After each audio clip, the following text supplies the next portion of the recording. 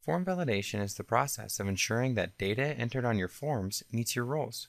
With Logiforms, our validation system is state-of-the-art and follows Form Designer best practices. In this tutorial, we'll look at how quick and easy it is to set up unobtrusive validation. Within the Form Designer, click on the field that you would like to make required.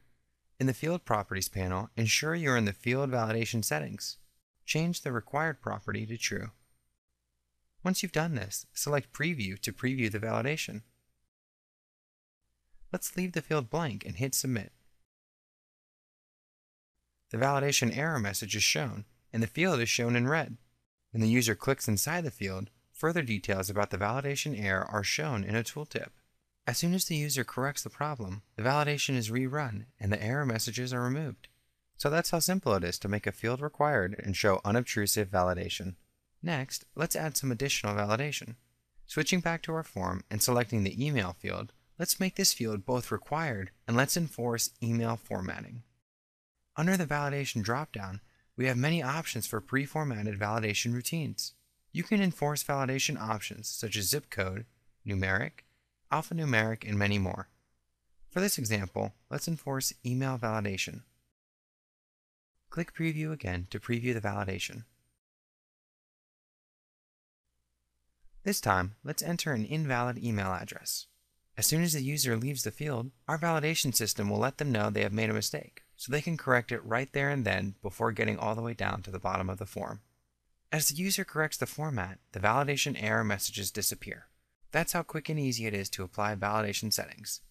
Let's return to our form now and look at some of the other validation settings. The validation settings we've looked at so far apply per field. Remember, we clicked on a field and went into the Field Properties panel and edited the validation settings. Now let's look at the global validation settings for the entire form.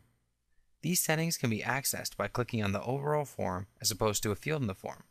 Take a look at the Form Validation settings under the Forms Properties panel. These settings affect how validation is applied to your entire form. There are various options, such as Highlight on Error, to show a red border around the fields that have an error. The same is true with Caption Highlight. You can choose whether you want to show the error icon or not. You can also choose if you wish to scroll to the top of a page when an error occurs. These options are extremely flexible and allow you to customize the form to meet your needs. A commonly used feature that you may want to use on your form is the Show Asterisk option. When this is enabled, a red asterisk is shown beside each field that is marked as required. Take a moment to play around with the various settings to see how they work. The next thing we'll show you is one of the neat features of our validation system. We're going to launch the form in a new window. Let's assume the window is small and doesn't fit the entire form. As I scroll to the bottom and hit Submit, it automatically goes back up to where the first error occurred. This allows the user to easily correct their errors and continue the form submission process. Logiforms form validation is powerful, flexible, and easy to implement.